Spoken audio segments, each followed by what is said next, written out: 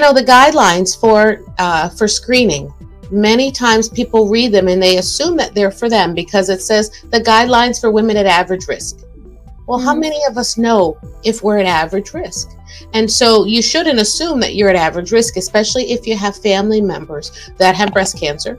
So any first degree family member, mother, father, sister, brother, confers 2 times the risk. And so those people are automatically in a different category.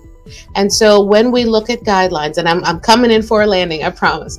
But when we look at guidelines, you have to assume that, one, you have to know that if you are at average risk, this applies to you.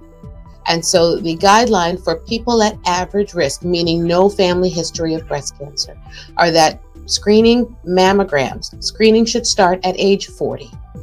And that guideline comes now from U.S. Preventive Task Force. It comes from the National Comprehensive Cancer Network. It comes from the American Society of Breast Surgeons, which is the organization that I belong to. And we see these patients every day. So if you are at average risk, you should start screening at age 40, and you should get a mammogram every single year.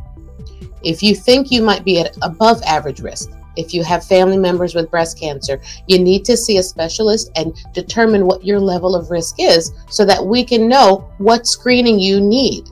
In general, the recommendation when there's family history is that you should start screening 10 years younger than the youngest person in the family. So if your aunt was diagnosed at age 50, you start at 40. If someone was diagnosed at 45, you start at 35. If someone was diagnosed at 40, you start at 30. So it just highlights the importance of knowing that family history if you can. Never miss a medical update from Medical Dialogues. Like, subscribe, and press the bell icon.